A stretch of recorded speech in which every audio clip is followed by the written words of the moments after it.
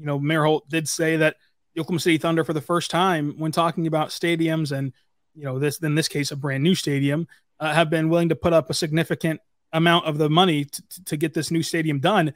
And I want to highlight how big of a deal that is. It sounds like, duh, it should happen because it's their arena.